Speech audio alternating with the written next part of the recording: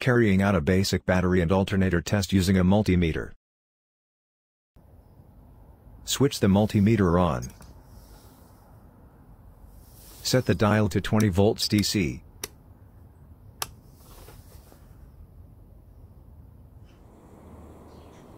Place the black probe onto the negative battery post.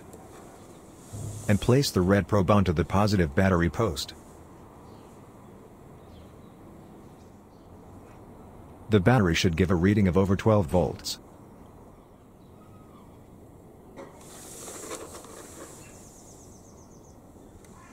Now start the engine.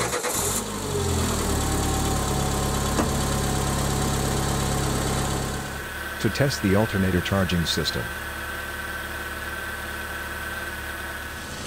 Again, place the probes onto the battery posts, black to negative and red to positive. The meter should now read above 14 volts. This indicates that the alternator is charging the battery.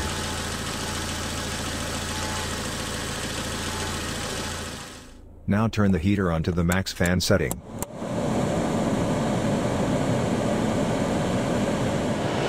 And turn on the headlights and fog lights.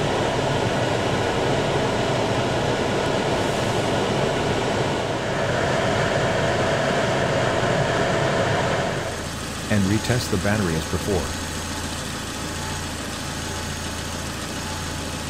If the reading stays above 14 volts, then your battery and alternator are working okay. If you found this video helpful, please subscribe to my channel. Thank you.